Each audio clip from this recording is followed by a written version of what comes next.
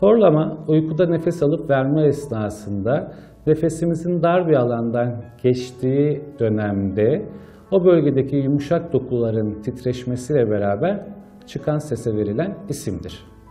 Tabii o dar olan ne kadar daha dar ise horlamanın şiddeti de o miktarda artacaktır.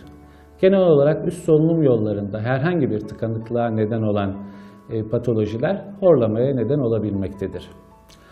Hastanın yaşının ileri olması ve şişman olması, hastanın burun tıkanıklığı olması ki bu bir burun kemik eğriliği nedeniyle olabilir, burun etlerinin şişmesi nedeniyle olabilir ya da burun içerisinde sinüs bölgelerinde normalde olmayan polip dediğimiz bir takım etlerin oluşmasıyla da kaynaklanabilmektedir. Bunun haricinde çenenin arkada olması, kendi dilinin hastanın büyük olması, yumuşak damağın ve küçük dilinin uzun ve sarkık olması gibi durumlarda da horlama gözükebilmektedir.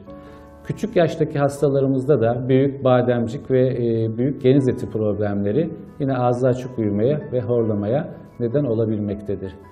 Bir takım sakinleştirici ilaçlar kullanmak, aşırı miktarda alkol almak da horlamanın yine diğer nedenleri arasındadır.